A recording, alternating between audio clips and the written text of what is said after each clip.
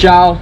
I hope you guys all are having such a fantastic day. I'm in Barcelona right now still. I got another week. It's a beautiful day, just beautiful, absolutely. Finished finals about a week ago. Feeling great about that. But the reason I'm making this video is because I have a story that I really want to share. I was on Facebook earlier yesterday, and I saw a video from such a long time ago. It was 4 years ago. I was fooling around with my best friend David, and honestly, it was just such a spontaneous day, and what we did, I just loved so much that it's a day that I'll truly never forget. And to give you a little background on my good friend David and I met in high school, and we've been through a lot together, and honestly, I feel like I could count on him for anything. And so how the day went is, it starts like any other day. You sit down and you're like, what are we gonna do today?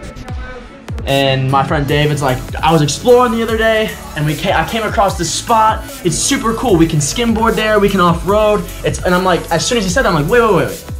You mean we can skimboard and we can off-road? Like, what if we combine those? You pull me and I pull you with the Jeep on the skimboard. And it was awesome, right? And so we start freaking out, like, oh my God, yeah, right? We get our walkie-talkies, we get our rope, we get the skimboard, some snacks, right? And so we go down to this place, and it's me, David, and David's girlfriend.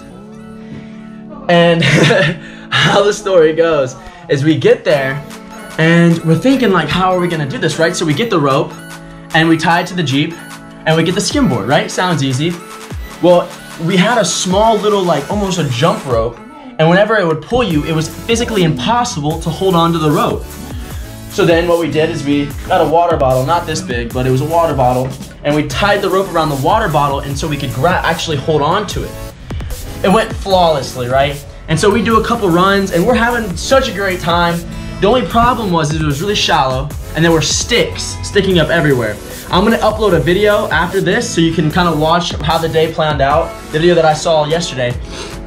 And you can see the little sticks sticking up, but basically, we're doing this, and we're like, we need a video.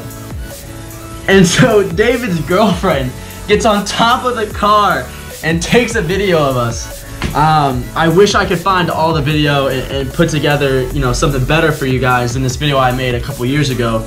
But honestly, I just have to say, what makes a great day is doing something you love and being spontaneous. It was literally that day we decided to get up, go out, and just have an awesome day.